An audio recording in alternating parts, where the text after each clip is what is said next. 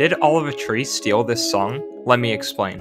On August 5th, 2022, Oliver Tree dropped Miss You, a collaboration with German DJ Robin Schulz. What's even weirder is that an identical version of the song was released by another German DJ known as Southstar almost a month before the Robin Schulz version.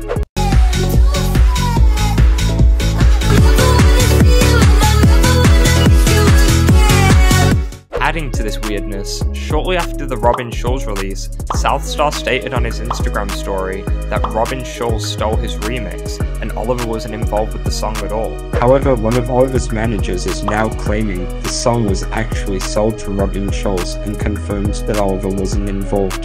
Fans have been left scratching their heads, considering the random release, lack of proper cover art, and shady situation around the source of the song. We really have no idea what happened. Which is why we are wondering,